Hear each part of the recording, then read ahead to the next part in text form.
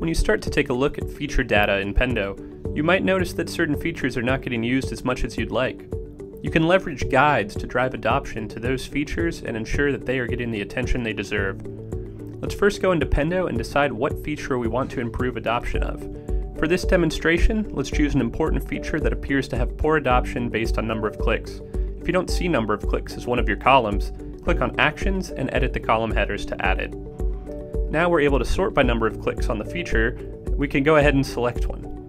I already had a feature in mind for this. It's called New Feature Button. I don't have much data since this is a test application, but we can still see that the number of clicks is very low.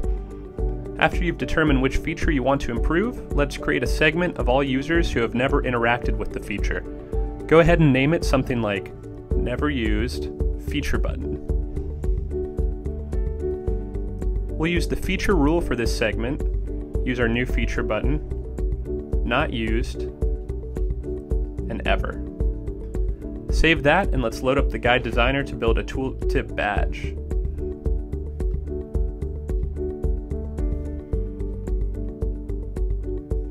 Navigate to the page that your feature is on, click Add New Guide and select Tooltip, and then target the element for that feature.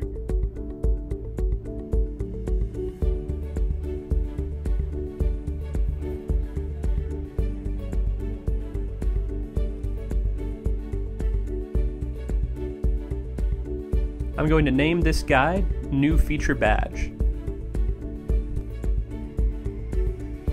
Now I'm going to use the informational tooltip template for this. If you haven't already, you can build a template to match the look of your application, or you can make minor CSS modifications on this guide specifically. Next, I'm going to add a short message telling users how they can use this feature.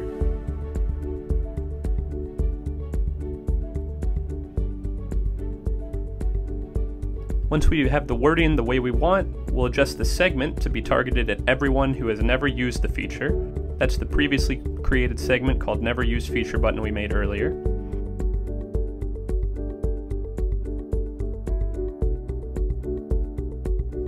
We are going to set the activation of this tooltip by badge. This means the guide will display when the user clicks or hovers over a badge icon next to the feature. We have a number of options for the badge. We can change the icon, change the color, change the positioning in relation to our feature. We can adjust the offset to position the badge exactly where we want it. I'm going to leave the frequency on Always Show, which means the badge will display even after the user has seen the guide.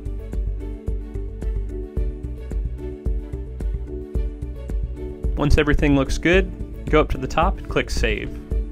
Once your guide is public, you will notice the badge icon next to the feature. You will also start gathering details on guide interactions. This is where your feature overlay will come into play.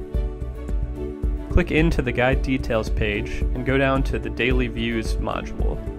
Clicking Feature in the top right corner of this window will allow you to pick one of your existing features and overlay that feature data over the guide data. If your guide is successful in driving adoption of the feature, you will notice that the guide views increase and so do the number of clicks on the feature. Great work!